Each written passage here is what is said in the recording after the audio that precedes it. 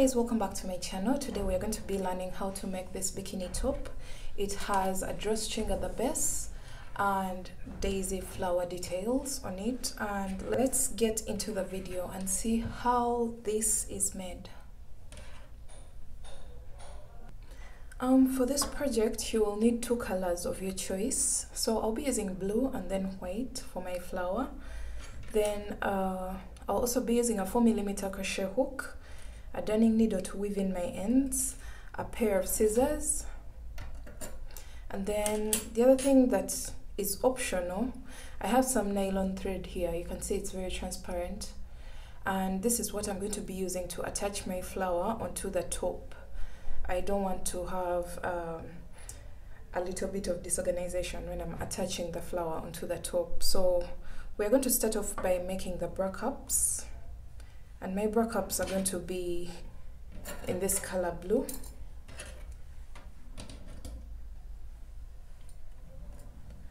So you're going to grab your yarn. This is a 4-ply acrylic yarn. It's called Winterking. So you're going to make a slip knot, just cross it over like this, and then yarn over, pull through, and keep holding and yarn over, pull through. So you're going to pull this. So this is my slip knot. You can see it's adjustable, it keeps moving. And now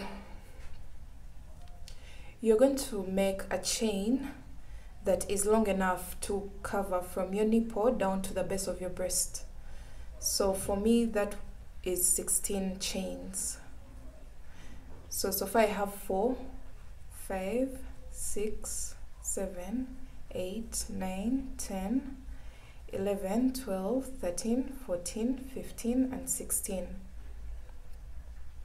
So after my 16 chains, you're going to go into the second chain from the hook. So not this one, but this one. And you're going to make a single crochet. And then single crochet into the next chain, and single crochet all the way down, going into each and every chain with one single crochet until you reach the second last chain.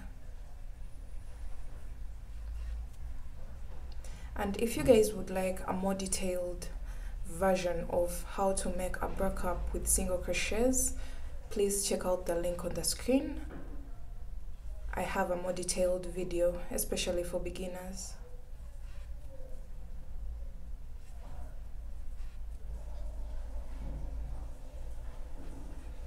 So I'm placing a single crochet in my second last chain, and into the last chain, which is this one, you're going to place a total of 3 single crochets. So this is 1, 2, and 3.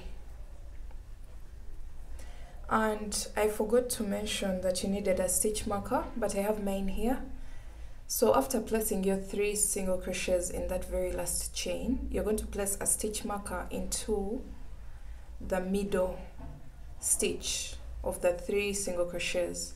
Place a stitch marker into the middle stitch, and then now we are going to turn our work to the back side, and we are going to work all the way down. So I'm holding my tail so that I work over it as I go this side. So after my 3 single crochets, I'm going to continue to place 1 single crochet into each and every chain, but weaving in the tail as well.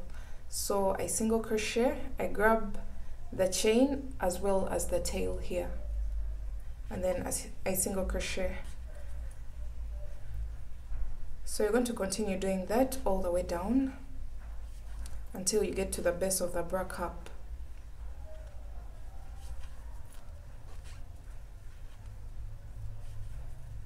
The first stroke can really get intimidating, but the next strokes become easier with time.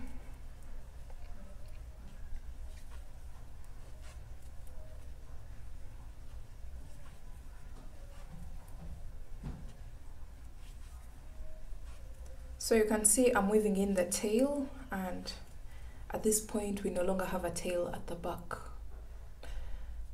So continue to do that all the way to the base of the bra cup. So I have my first row finished. It came from this side all the way around to the base. So we're going to row 2, and for row 2 you're going to chain 1, turn your work, and you're going to go into the very first single crochet. The chain 1 doesn't count as a stitch, so you single crochet into the first single crochet and continue to single crochet until the stitch before the stitch marker. So you're placing 1 single crochet into each and every stitch until you get to the stitch before the stitch marker.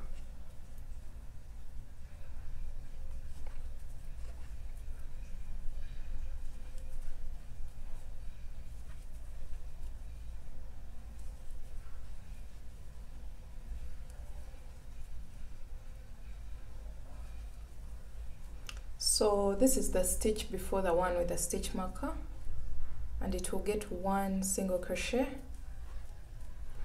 And now you're going to remove your stitch marker from the next stitch, and then into that very stitch that had the stitch marker you're going to place 3 single crochets, 1, 2 and 3, all in the same chain. And then you are going to replace the stitch marker into the new row. So into the middle stitch of the 3 single crochets you're going to place your stitch marker there, and then continue to place only 1 single crochet into each of the following single crochets all the way down to the base of your bra cup.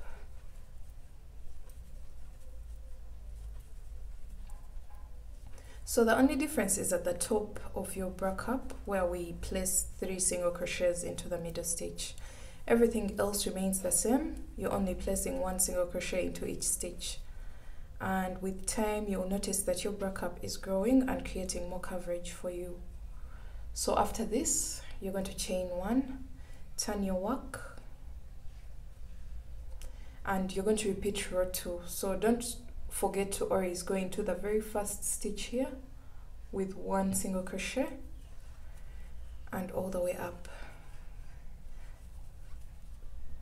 until you get to the stitch before the one with the stitch marker.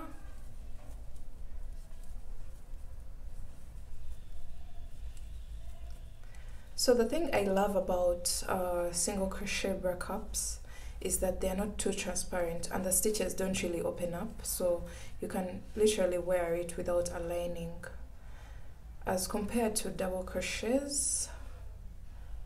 So after this, you're going to remove your stitch marker, place a total of 3 single crochets, and then replace the stitch marker into the middle stitch of the 3 single crochets and go all the way down with 1 single crochet into each of the remaining stitches.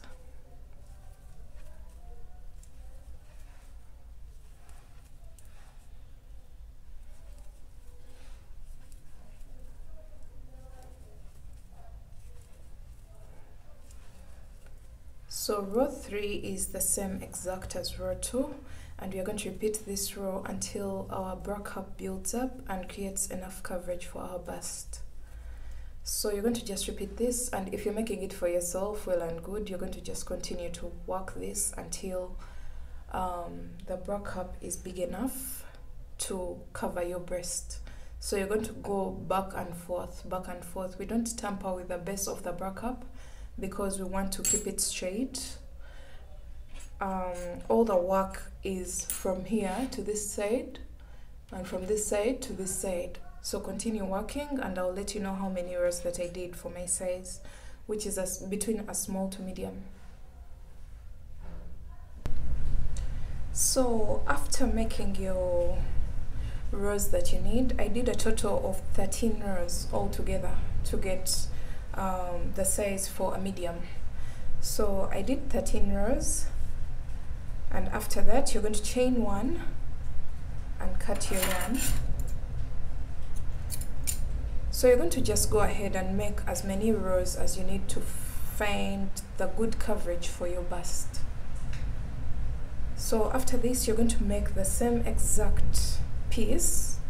I've already done mine, and you should have 2 identical bra cups. So after this, you have your 2 bra cups ready. You're going to make a very long chain.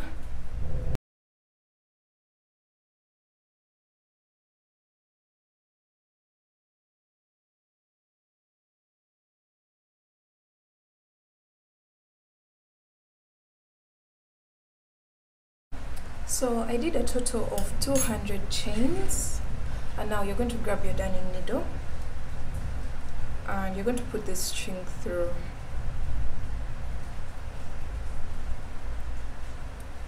Like that.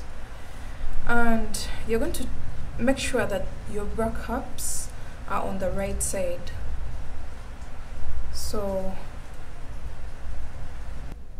So what you're going to do is to go across the bottom of the bra cups, going in and out. So I'll start from this side. I'm just going in and out of stitches, in and out of different rows.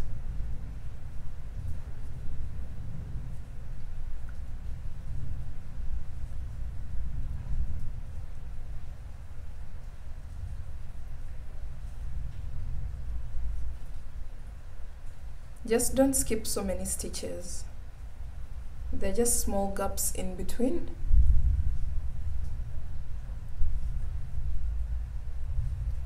And then you're going to pull on this darning needle.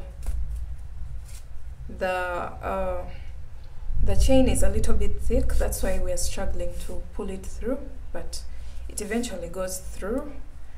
And then continue all the way across until you come to the end. So this is what we have. And then you're going to cross over to this side and do the same exact thing.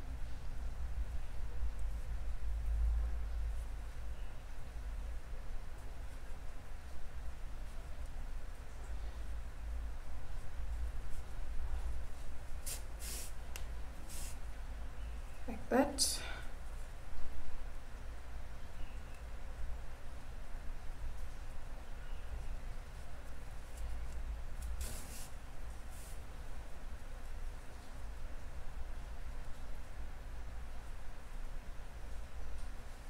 Until the end, and then you'll have 2 strings on the side of your 2 bra cups. It's already forming a bikini top, and from here we're going to just make simple chains that run up, the ones that are going to tie behind the neck. So you're going to grab your yarn,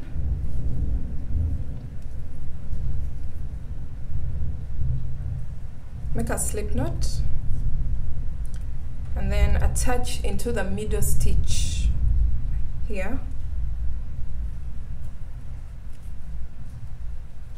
And then you're going to single crochet into the same stitch just to secure our yarn. Like that. And then you're going to make a simple chain of 120. So we have 1, 2, 3, 4. I'm going to go ahead and make 120 chains.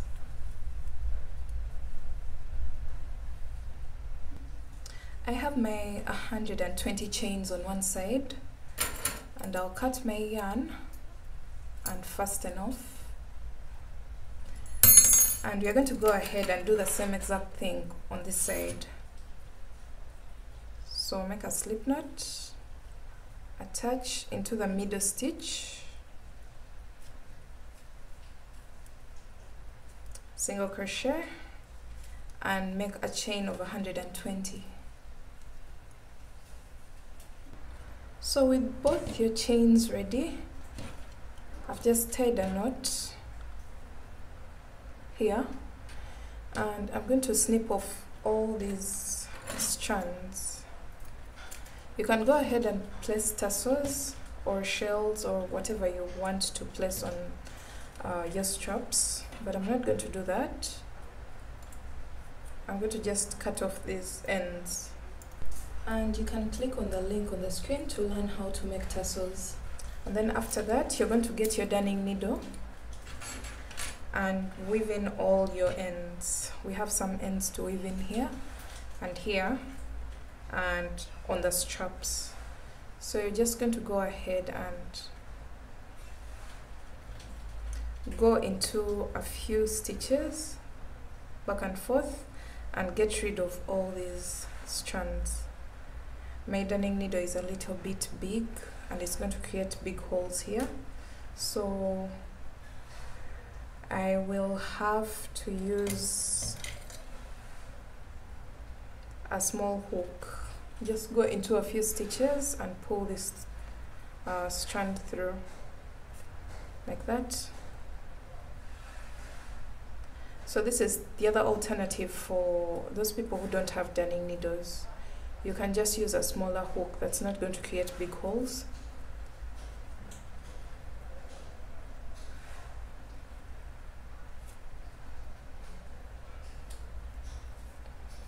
And after this, you cut your yarn. You have finished securing it. And you're going to do that for all these strands that are lying around.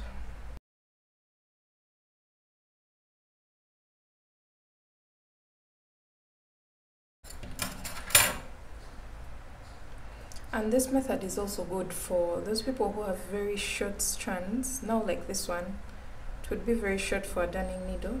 So this is the other alternative to deal with such strands.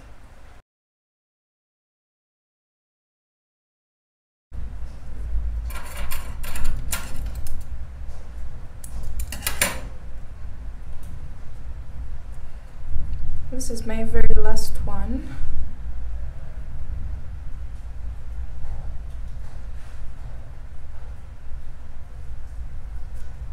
Make sure you weave in your ends on the wrong side of your work, not on the right side. So I try my best to always go into the wrong side so that the effect doesn't show on the right side of my work.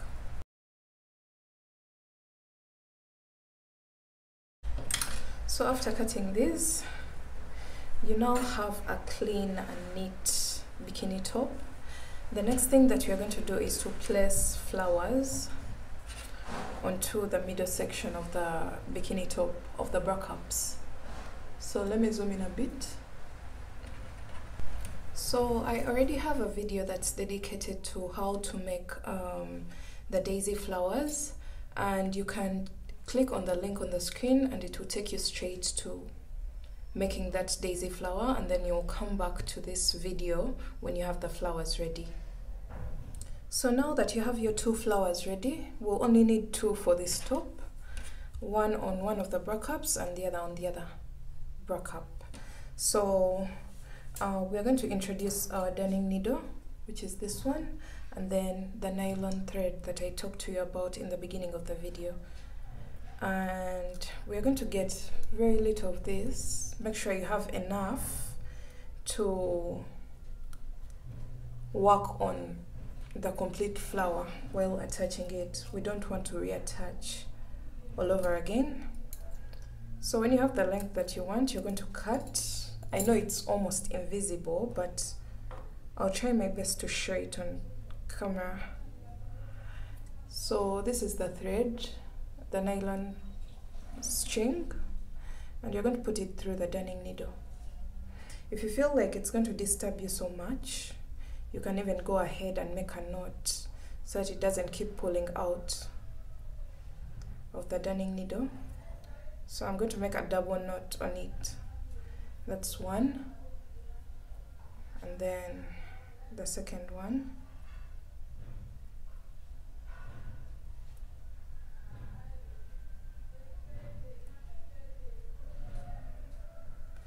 It's really hard to work with this thread, but I feel like it's the best option for such a situation where you don't want colors to pass through your project. So I've tied a knot here on the darning needle, and now the next thing that I'm going to do is to start joining the flowers onto the bra cup.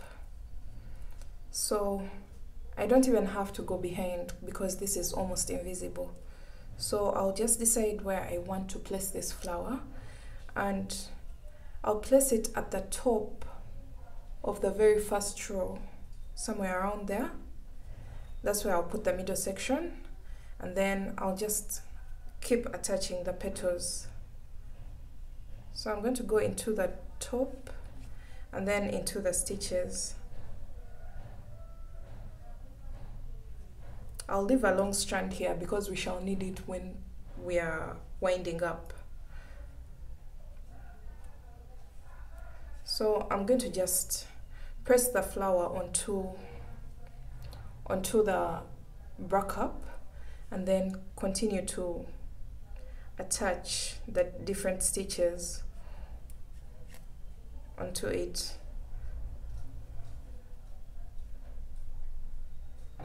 The petals are already in their positions, so all you have to do is to go into the stitches, on top of the stitches.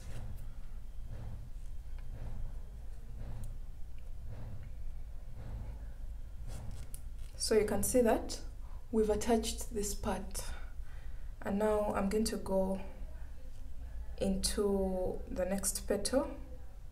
I just go into the blue part and then into the white part.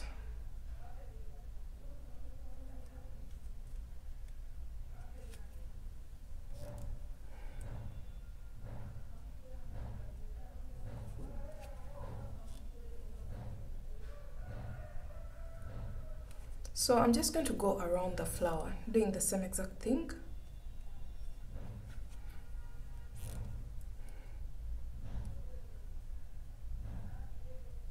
There's really no magic involved, and you can see this is also attached,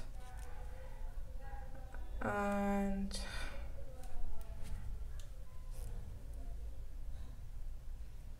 we are finishing up the second petal. So the second petal is finished, and this is what it looks like. It's attached, but we don't have the distraction of the colors onto the edge. So I'm going to continue doing this until we are done.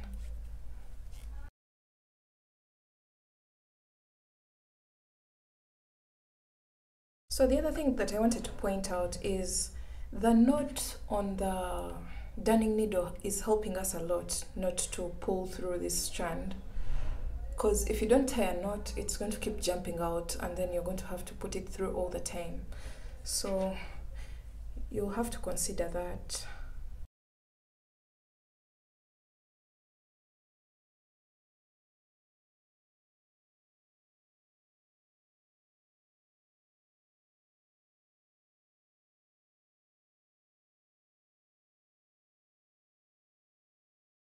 So we're coming back to the last petal. Remember, I started from the middle section, and so I'm going to just work on this half, just like I've been doing before.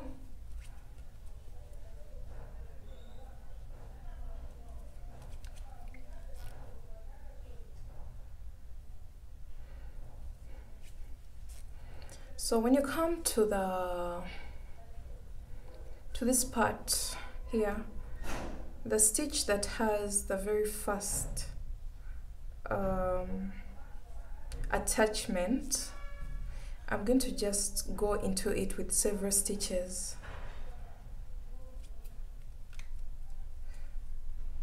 Just go in so many times, about like 5 times, and then you can tie a knot, because now we have 2 strands. There's this one on this side, and then there's this one. When you come to the beginning, you'll have 2 strands. Then you will just tie a knot, but don't remove your darning needle yet. Make sure the knot is tight enough, because This thread is very slippery. And after this, what you're going to do is to weave in this tail into several stitches. You can choose where to go. You can go into the blue or whatever color of your choice. You can go into the white as well, but I've chosen blue. Just go back and forth, just like you weave in your ends when you're done with your crochet projects, so that this doesn't undo itself. And after this, you're going to cut your yarn. You're going to snip it off. And then for this one, you're going to do the same exact thing. So that means we've cut off the yarn and this is no longer needed. This knot is no longer needed. So you cut it off and then we attach the second strand of yarn, the one that we had left behind.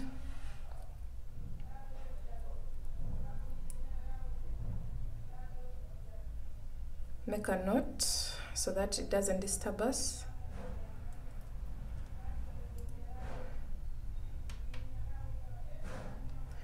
After that, we're going to just weave in this tail, just going back and forth.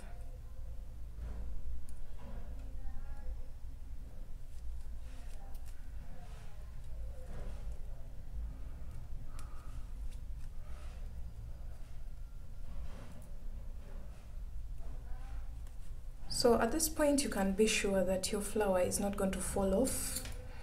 And the other thing is that it's very neat. And when we come to the back side, this is what we have. That's how I've attached my flower. I'm going to go ahead and do the same exact thing for the second one. I actually think I placed it a little bit high, but it's perfectly fine. I'm going to go ahead and do the same exact process for this flower, and then I'll be back to show you the final result. So this is how everything turned out. We're done with both the flowers. The back side of our top looks amazing as well. You can actually wear it like this if you don't want the flowers on, so it could be a two-way thing. And at this point, we are done with our bikini top, and I hope you guys liked this tutorial. Make sure to give it a thumbs up if you did, and I will see you in my next video when we are working on the bottom part of this project. Bye.